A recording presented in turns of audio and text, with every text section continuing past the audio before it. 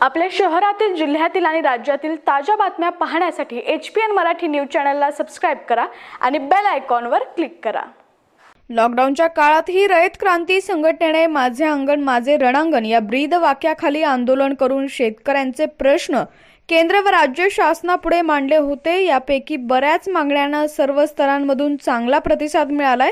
आता ही आंदोलनाबरोबरच शासनाने शेतकऱ्यांच्या हिताचे जे निर्णय घेतले त्या निर्णयाचे स्वागत व केंद्र सरकारचे अभिनंदन करण्याचा अभिनव स्वागतपर कार्यक्रम रयत क्रांती संघटना व शेतकरी यांनी पंढरपूर शहरामध्ये विठ्ठल मंदिराजवळ नामदेव पायरी इथं सुरक्षित अंतर ठेवून पेढे भरवून फटाके उडवून जल्लोष साजरा करण्यात आला।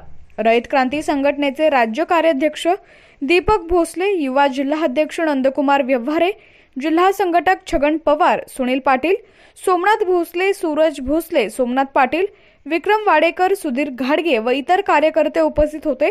केंद्र सरकारच्या निर्णयाचे स्वागत करून आनंदोत्सव साजरा केला।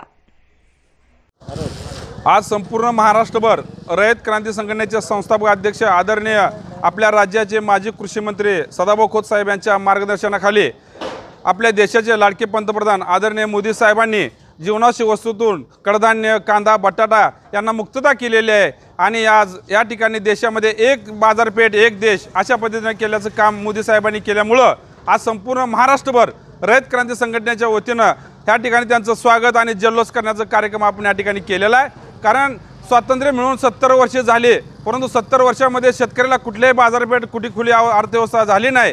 परंतु आपल्या शेतकऱ्यांचे दैवत आदरणीय मोदी साहेबांनी गेल्या आठवड्यामध्ये जीवनावश्यक वस्तूमधून जे काय शेतकऱ्यांना त्या पायातल्या बेड्या मुक्त केल्या त्यांच्याबद्दल, त्यांच्या निर्णयाबद्दल आम्ही आज संपूर्ण महाराष्ट्रभर जल्लोष आणि स्वागत करत आहे।